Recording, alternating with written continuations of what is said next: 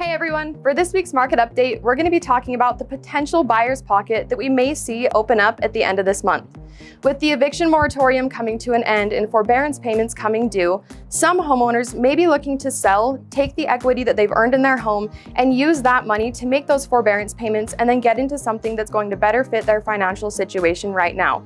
Because of this, we're hoping to see an influx of homes hit the market so that whether you're a buyer looking to purchase your first home or just ready to get into your new home to start your next adventure, we can do that a little bit easier in a less competitive market.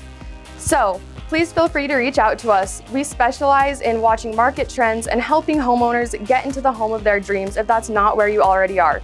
Remember to tune in to Real Estate Essentials on Sundays at 4:30.